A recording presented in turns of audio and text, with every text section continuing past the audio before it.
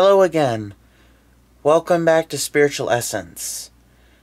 Now, I've decided that on my Spiritual Essence channel that you guys are able to see the different types of enchantments that I perform on the various types of dolls that I have. Originally, we performed an enchantment on my Raggedy Ann doll, who I call Annie. This time it's going to be a different kind of doll. So as you can see, it kind of looks like Russian, almost. Like a Russian kind of dress on her. I'm not exactly sure. I got this at a thrift store. I really like the way it looks, although some of her mesh is actually coming loose. Some of her lace mesh. So, that's kind of sucks, but, you know, it doesn't matter to me. Have I named her anything? I've decided to name her Vishka. I don't know why. I just think it fits. I just think that, yeah, the name Vishka fits. And as you can see, she's kind of got, like, these little stands on her feet. So, propping her carefully can actually get her to stand up on the altar. Now, as you can see that we have pretty much everything that we had from last time. When you perform enchantments, technically fresh is better, but that can be pretty pricey and time consuming.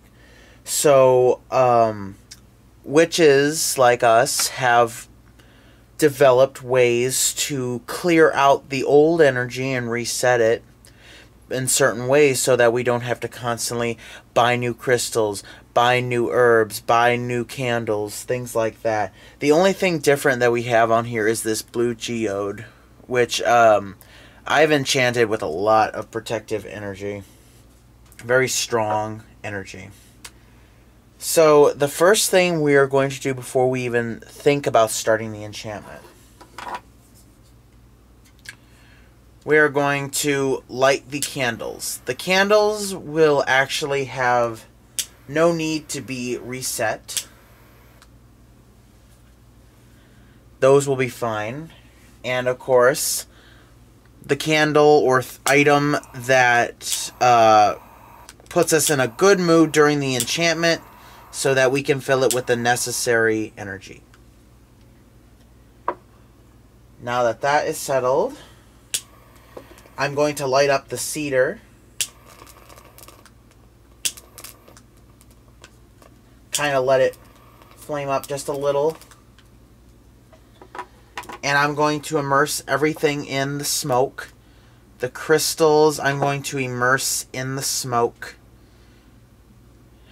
And just say, I hereby cleanse this crystal of old energies, and I fill it with new, positive energy. Now, I'm not going to reset the geode's energy, because I've actually spent a while putting energy into it in anticipation for this, so I'm going to leave that. Now, see, the candles are already set with the energy that we want to protect and repel negative energy. So we protect our energy from the evils that may try to come in during the enchantment. So by keeping these both lit, and I've even charged this salted caramel scented candle with a little bit of protective energy just for backup. It's a 3-wick candle, so. And I also have the symbols. Of course, these are candle holders that symbolize a pentagram, so a protective symbol of witchcraft. So I am now setting everything in place.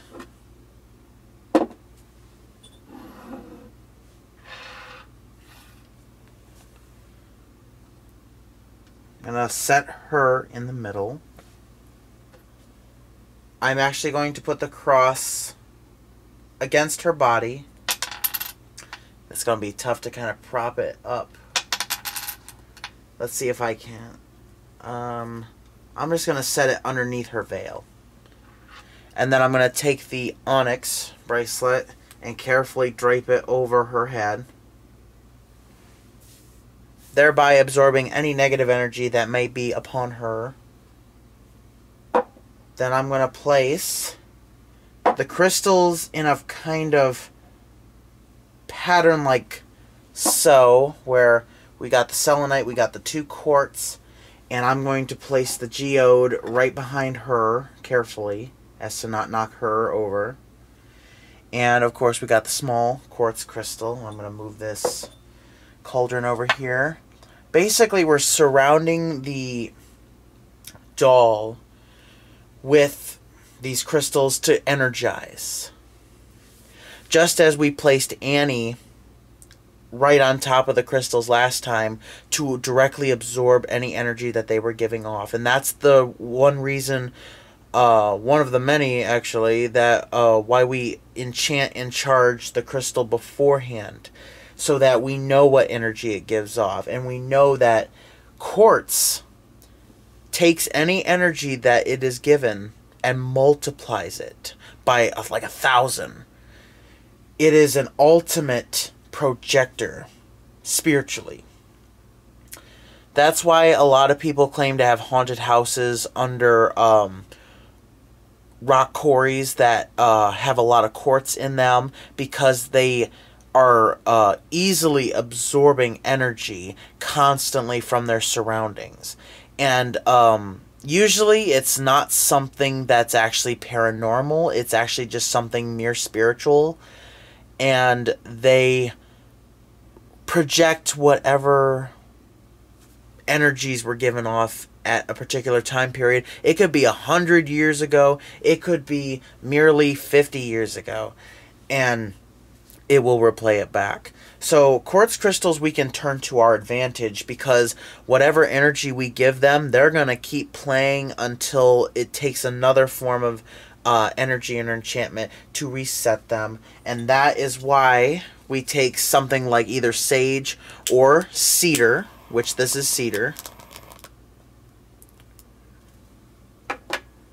and we kind of just wave the smoke just around, just to make sure, whoop, clumsy me, we just make sure that it is cleansed properly.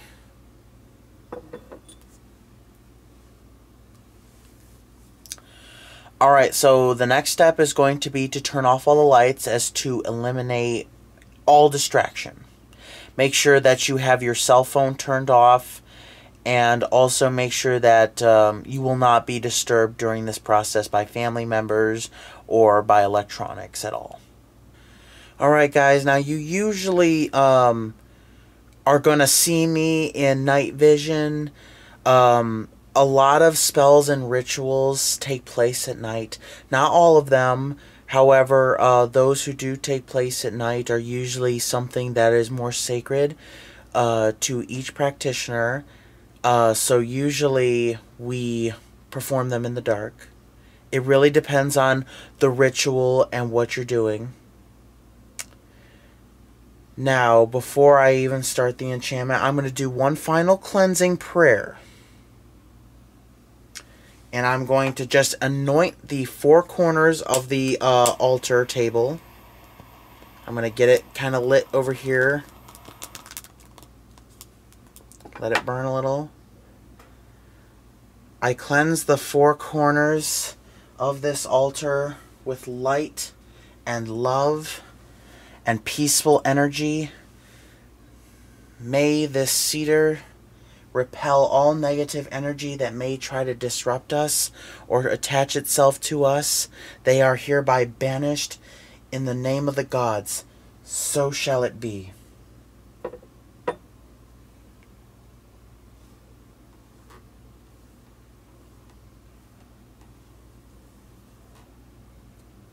I draw this pentagram upon this altar table, as it may provide protection against all wickedness and evil.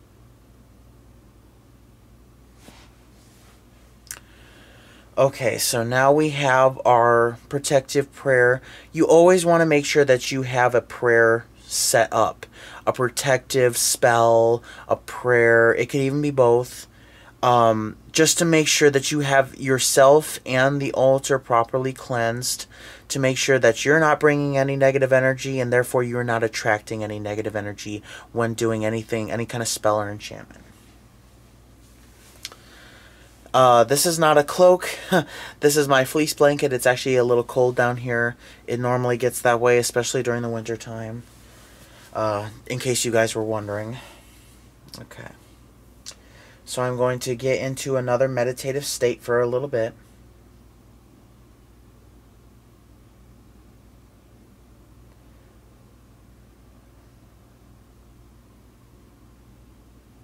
I'm going to imagine a white light as bright as the whitest light could possibly be, and it's shining all around us. And it's piercing through all shadow and negativity, and it's banishing anything negative that might be hiding in the shadows and the darkness. May white light shine down upon this altar and guide us through this enchantment.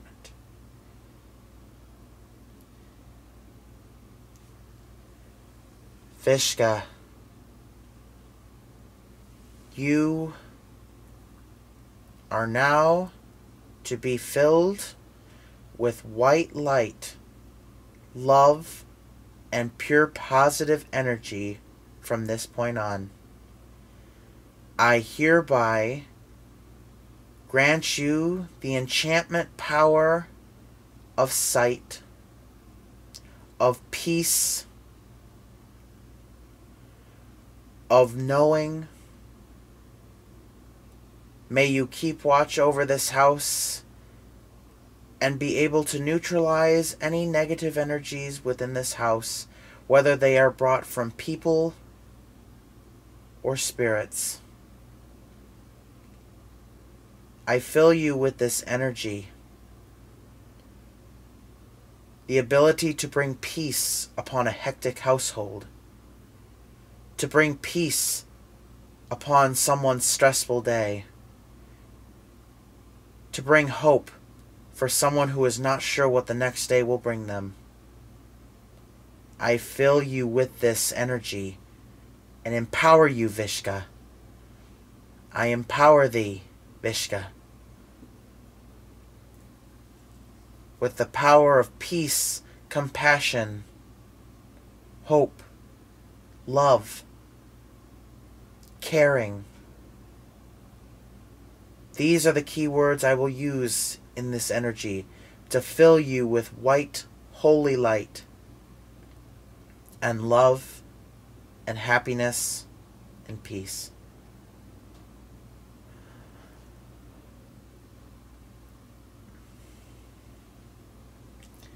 I hereby bring these energies to this altar. May they go into this doll. May they go into Vishka and be with her for as long as the energy vibrates in synchronicities with this reality. I fill this doll with peace and light and love. With the energies that I bestow upon this doll, may you bring peace and happiness to this household, even at the most stressful or dark days. So mote it be.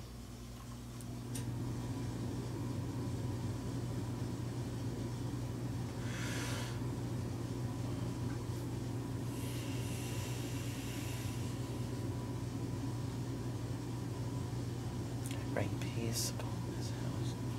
Upon this doll, may it bring peace, light, and love. For any negativity that may try to make its way into this household will be stopped by this doll and its energies. It will prevent anything from going awry and from stress weakening our auras and preventing us from having a good day or a good life.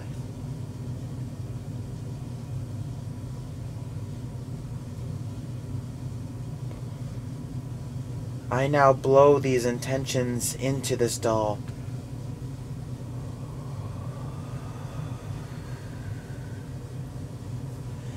I blow into this doll the powers of peace and love.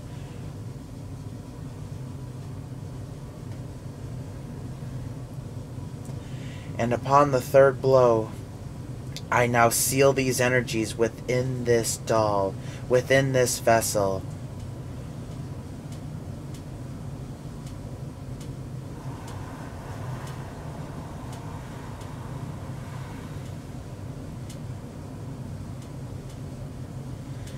I now seal these energies within this doll in the name of all the gods that watch over me. As I will it, so shall it be. Vishka. I call to you, Vishka, and I thank you.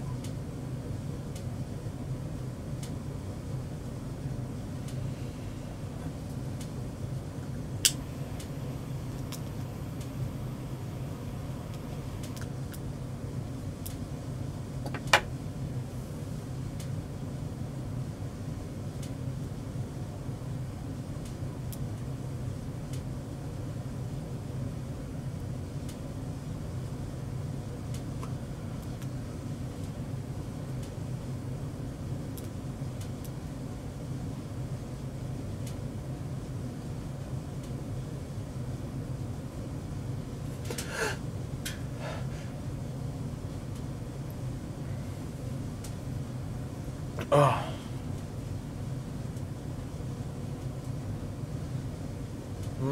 I love the smell. The enchantment is done. I will now leave this doll on this altar. I may leave the candles light on for a little while, but if you're planning on going to bed not too long after, I would suggest, of course, you blow out the candle because it's a fire hazard. Just feel the need to say that. But other than that,